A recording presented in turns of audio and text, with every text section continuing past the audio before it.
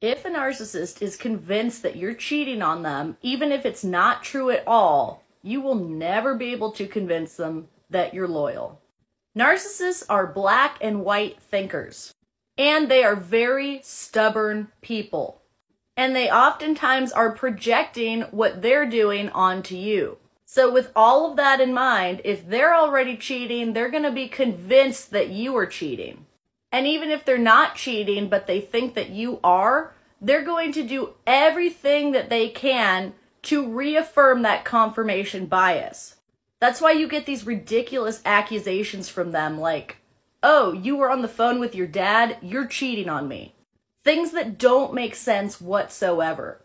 And if you sit here and try to prove that you're loyal, if you give in to this tantrum, they will make you give up everything that you love. You won't be able to hang out with the friends that you liked.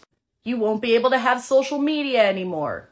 You won't be able to go places without them wanting to FaceTime you just to see where you are, or texting you over and over again. No matter how much you try to prove that you're not doing anything, their black and white thinking will make them say, this is a cheater, I know it, I just haven't found it yet, but it's definitely happening. And there's nothing you can say to convince them otherwise at that point. Narcissists are extremely controlling people, and they want to control your every move. And if they convince themselves that you're not trustworthy, then they're more likely to try to control even the most minute little things that you say and do. That's why it is so important to not let your significant other throw ridiculous false accusations that question your character at you. If somebody does not trust you enough to know that you are a person of good morals and values, then that is not a relationship worth pursuing. You don't want to be with somebody who can't trust you because you need 3 things to make a healthy relationship: respect, good communication, and trust. And if you don't have any of those things, the relationship will fall apart. It's just a matter of when.